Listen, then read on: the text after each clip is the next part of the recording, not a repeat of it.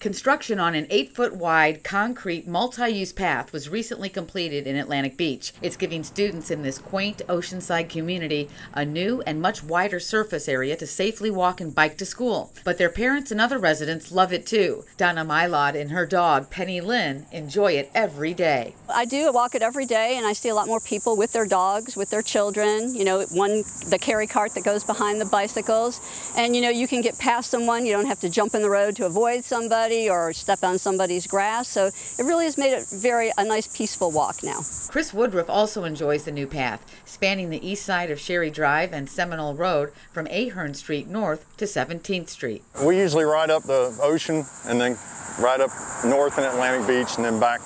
I come back on this every now and again. It's a nice sidewalk. It's open. Everybody I talk to about this loves it. I mean, they did a real nice job of making it smooth. Sherry Drive was chosen as part of a program called Safe Routes to School. JTA chooses areas in the communities where children's safety in walking and riding to school may be dangerous. Since Atlantic Beach Elementary had inadequate sidewalks, that's why this particular area was picked. JTA project manager Angie Williams says the area chosen turned out beautifully. She also says that they went to extra effort to preserve any trees that were in the way of the extra wide path. One thing I'm really proud that we were able to do, there's some beautiful trees along Sherry Drive.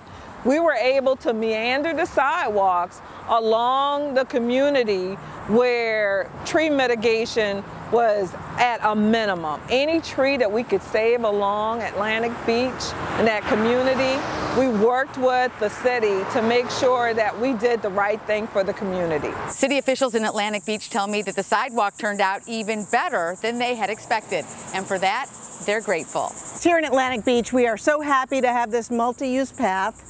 It's getting a lot of use already. It really only got finished a little while ago, and as school is started, you know, we are seeing lots of kids riding their bikes and walking to schools with their parents, with their backpacks, the whole 9 yards.